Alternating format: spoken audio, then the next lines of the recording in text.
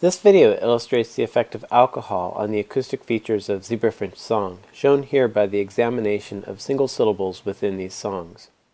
This first panel is a spectrogram of a simple harmonic stack shown in Figure 9. This syllable was recorded while the bird had 50% white grape juice to drink. Frequency shown here in the vertical axis, and time is shown here in the horizontal axis.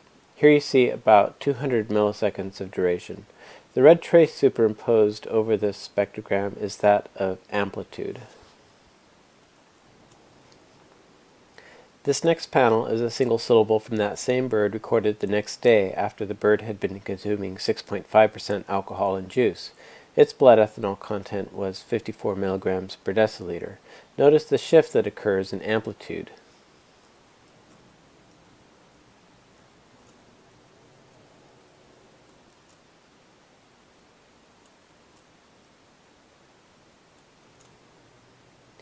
Listen carefully now as I play these two syllables. First the syllable sung while the bird had juice, followed by the syllable sung while the bird had alcohol. Again. I will now slow the recording to 50% of normal so that the listener may better hear these effects. Again.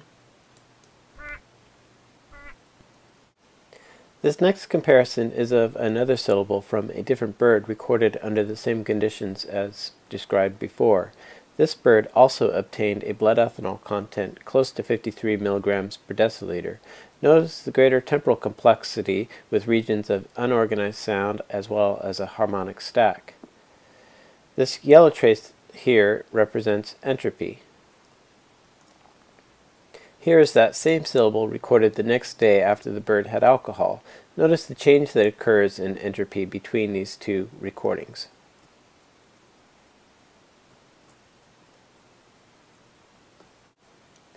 Again, I will play the syllable at normal speed, first under the conditions of juice, then followed a moment later under the conditions of alcohol. Again.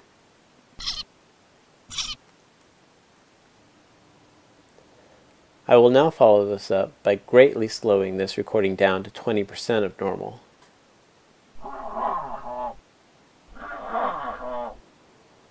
Again.